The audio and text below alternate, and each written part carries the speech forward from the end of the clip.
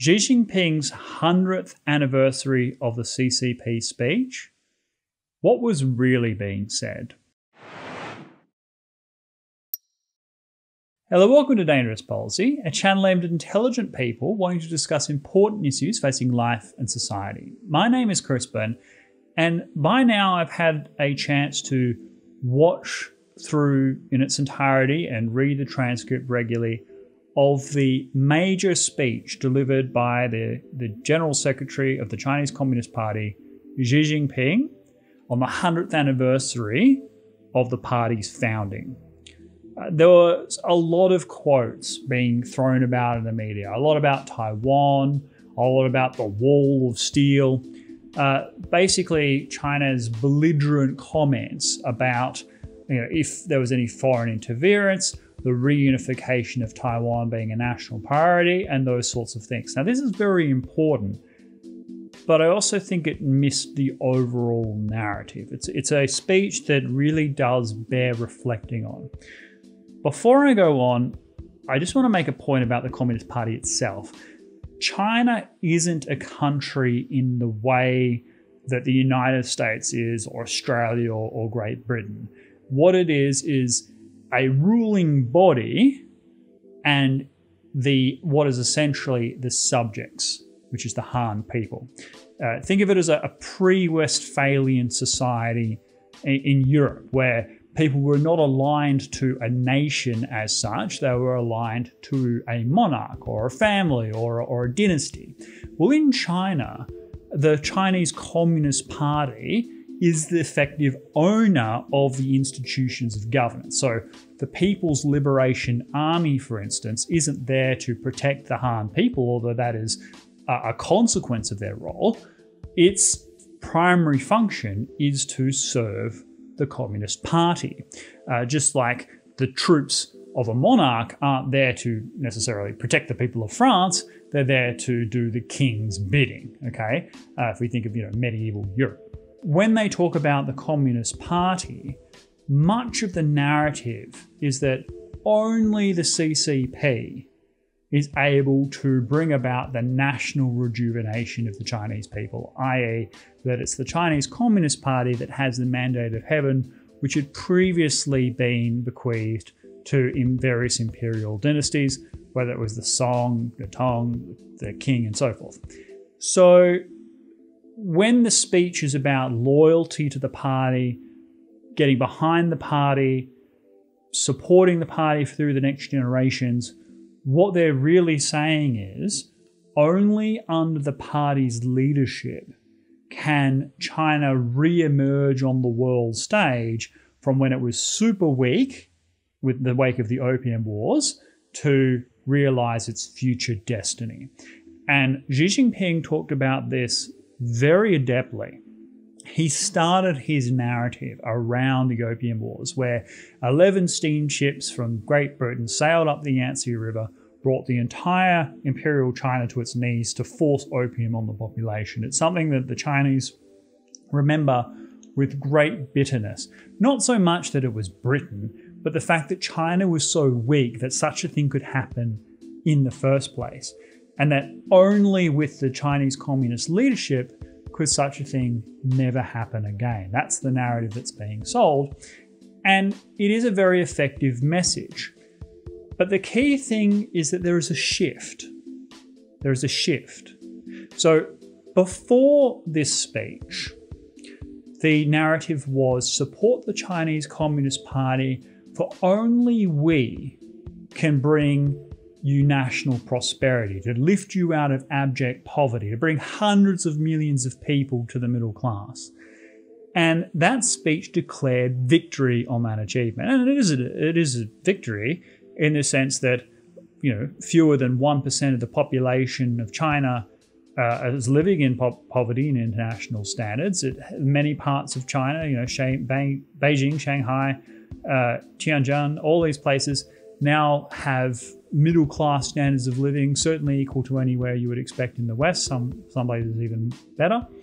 And China as a nation state has become the second largest economy in the world, will overtake the United States very likely during the course of this decade in terms of GDP, and is well on the way to becoming a great power on the global stage. But they drew a line under that to say, yes, we are emerging and we have become a middle income country and we will continue on that trajectory. But now is our moment of national strength. They're moving from a promise of delivering wealth to the people, which they've promised to continue to do, but the emphasis by Xi Jinping was now not on national wealth, but on national pride. That you will, as a Chinese person, realize the true standing of China's place in the world and that no one will be able to disrespect us. What are the consequences of that? Well, during the speech, Xi Jinping said to very muted applause, China has never invaded another country. We will never invade another country. Shortly after, he said, but if anyone tries to thwart our national rejuvenation, if anyone threatens our national interest, they will face a wall of steel. And the rapturous applause was earth-shattering. What this means is that China as a nation has changed in terms of its culture towards being something that demands expansion, demands to be the number one on the world stage. No longer do they want to play second fiddle to anyone, even the United States. And the Chinese Communist Party has promised to meet that objective, i.e., this is not something that the Chinese Communist Party is necessarily driving, although they are harnessing it for their own purposes. This is a desire and need of a rapidly growing, strong nation in China, where the people themselves realize the potential for their national strength and demand from their leaders the realization of that dream. In that sense, one would be foolish to think that if the Chinese Communist Party disappeared tomorrow, if the Chinese government became a multi-party democracy, that anything would change in terms of its foreign policy. The mood of the people of China is that they now want to be a global power. Now, what does that look like? Should we believe China when they say, we don't want to expand, we're not territorial, we just, peaceful rise, we just want to be respected as a great power? Well, no, this is total nonsense. And it's not even necessarily a thing about China specifically. This is just the way great powers behave. And let me explain why. So in order for China to be a global power, to effectively replace the United States as the number one power in the world, to be a dominant kind of player, if not in fact a hegemon, what is required? Well, first of all, there can be no question of sovereignty disunity within their own society. So Taiwan absolutely must be part of mainland and answerable to Beijing, and that the Chinese Liberation Army, People's Liberation Army, will be occupying the entirety of that island and its entire population working to Chinese purposes. The South China Sea, over which China has publicly claimed dominion, which is an expansion of territory no matter how you look at it, they must have absolute control. That means expelling foreign navies and foreign powers, including the United States, from operating with impunity in that region of the world.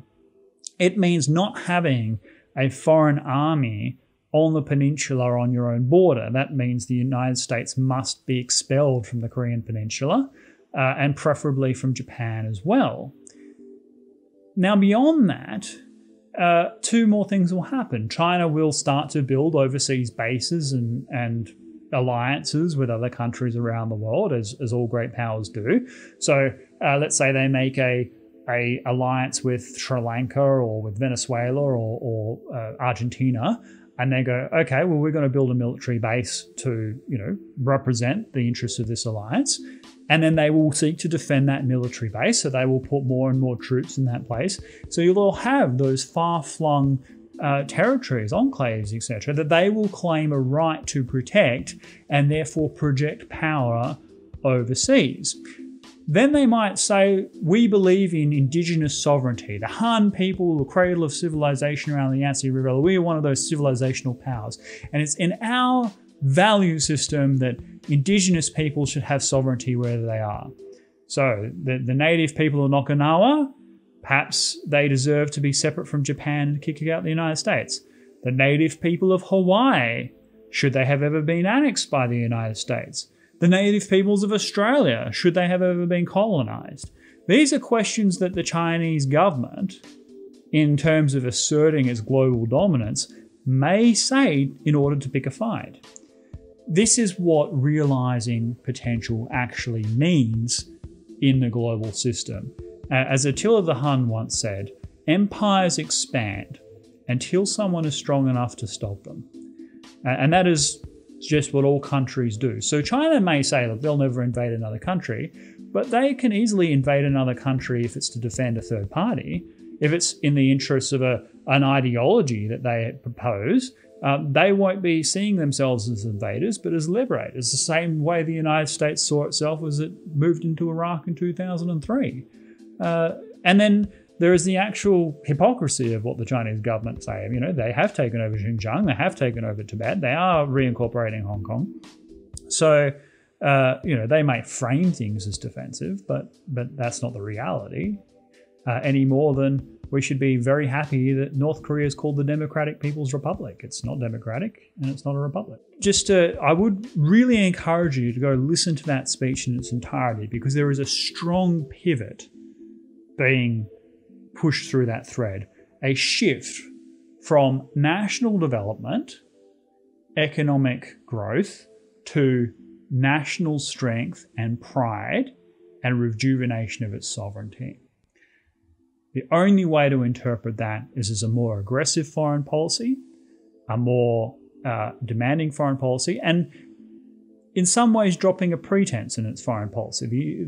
The Chinese, just in the last few days, have come out publicly and acknowledged that the tariffs that they've been imposing on Australia have not been because of, you know, dumping of wine in large volumes, or because of poor quality, or because of biosecurity issues.